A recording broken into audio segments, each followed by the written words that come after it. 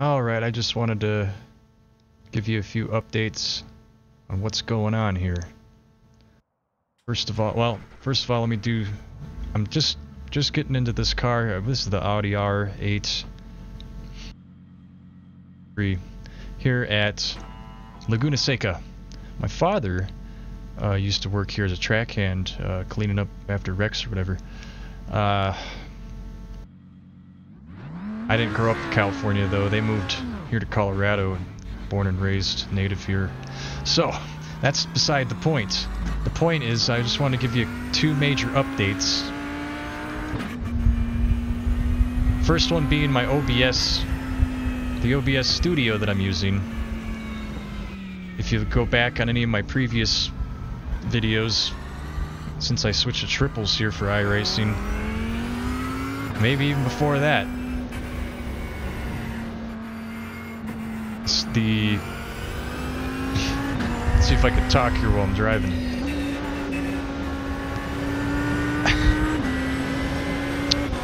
My OBS studio, it's been driving me crazy the past couple weeks, and that's one of the main reasons I did that venting video. You can see, I apologize for that, by the way, the venting video, but I was just going through a lot of hell trying to get this thing right, plus dealing with depression and all that. It's an ongoing thing for me. I didn't explain all that there's a lot I didn't explain in that video that I tried to get through in the description below if you want to check it out. But anyway, the OBS settings, finally got something. You know what it was? See, I haven't been getting a smooth frame rate or whatever. It's been choppy. It seems like one lap's okay, the next lap's choppy. And after going through all kinds of different videos, that's off the track limits, been downshift enough anyway, after going through all kinds of videos on different YouTubers showing you what settings they use and what not, it seems like nothing worked. It never translated to a smooth video through and through. Well, you know what?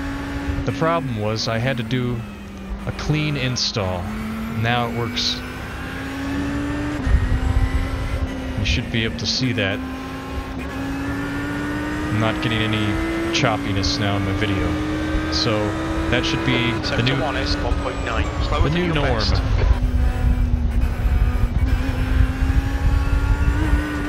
Whoa. So I haven't raced any other cars on this besides the Mazda MX-5 Cup car. So this is going to take some getting used to. That's why I'm running some testing laps, and I thought it's a good opportunity to give you guys these updates, that one being the OBS settings. 0.9 off your best. And two, I ordered Heusinkveld sprint pedals. Pardon if I'm not pronunciating well. Heusinkveld. There's a D on the end. It probably sounds like I said Heusinkveld. Heusinkveld sprint pedals have been ordered. Hopefully they'll be... I would hope they'll be here by the end of this week, but yeah, who knows with the COVID and all. Maybe not till next week or something. And Sector 3 is 0.9 off your best. We'll see how quick they are getting them here.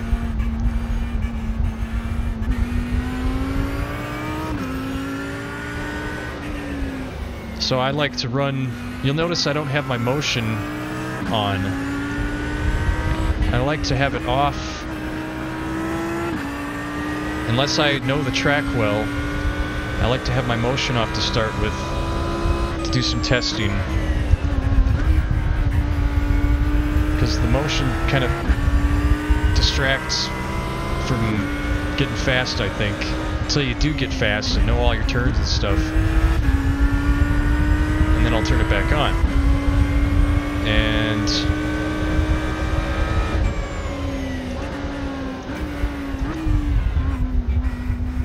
I just need to figure out how to get through there quick. And it's hard for me to talk and concentrate at the same time. So anyway, I can't wait for the Heusinkveld pedals because these Thrustmaster pedals are driving me crazy. I have to recalibrate the brake every time I go into a session for some reason. I don't have to recalibrate the gas pedal or the clutch. That lap was at 128. They stay right where I had them before, where I have them calibrated. When I go into iRacing, I calibrate them differently from where they are normally, so I don't have to press the brake, mash it down as hard, and wear my foot out. So I'm only pressing half or less of what you can fully on the brake.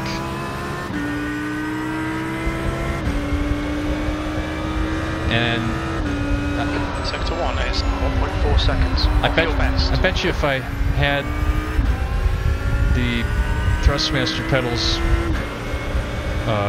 hooked directly, like they should be hooked directly into the wheelbase for a Thrustmaster wheelbase. They have they use an RJ12 plug, but it's not. Sector 2 how is do I explain it? Seconds. Slower than your best.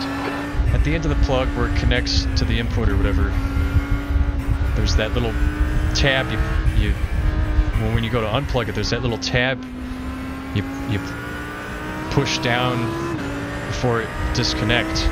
Now that tab is not the same. It's not lined up like it is on normal RJ12 plugs. It's off to the side a little bit, if that explains it. So because of that, I can't use any old RJ12 to USB adapter. That's how I have it. That's how I'm using these Thrustmaster pedals right now, RJ12 to USB adapter. But I'm using the adapter that came with my Thrustmaster rudder pedals. So maybe that's why the calibration doesn't stay on iRacing with the brake. It does with the gas and the clutch, but not the brake.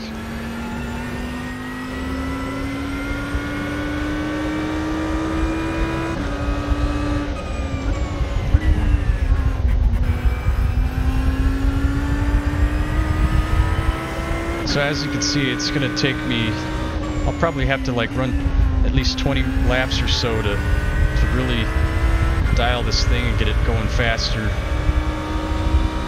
I know this track, but I've just never driven it this fast. Like I said, I've only done the Mazda Cup cars here. Sector 2 time is quick. I think I got one video from here. If you go back, go on my playlist for the road courses, and you should see the Mazda MX-5 with this track.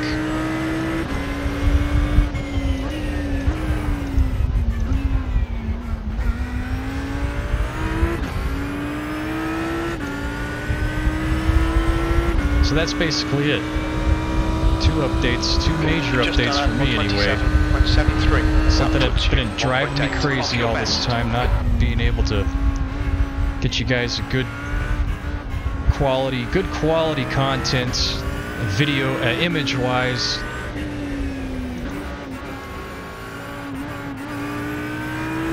And those last settings I was using on the video from Imola, it knocked up my file size from like Sector 1 is 0.7 around 5 or whatever gigabytes up to like 80 gigabytes for one of my videos, and it took that much longer to upload to YouTube, and then if any wanted to do any editing, it took that much longer as well. So now I think I finally found something here. Said it before, and I hope I don't have to say it again.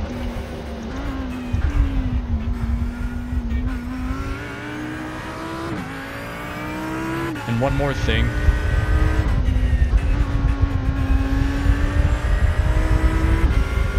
I was gonna mention my plan is this week and every week to do a few races at the VRS, or at least get one recorded, and NASCAR, and also some dirt. I got two fellow sim racers. One wants me to do some VRS racing with them, and the other one wants me to get into dirt, which I do too. Time was 128.78. Sector 3 is 0.7. Probably do some street stock fixed in the dirt.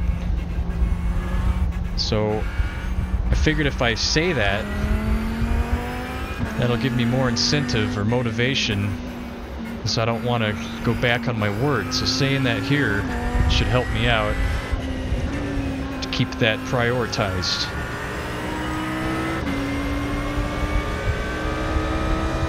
So now I'm going to run after this lap. 0.5 up your best. I'll run 2 more laps here without talking just to see how much faster I can be starting now, even though we already been into this lap a bit.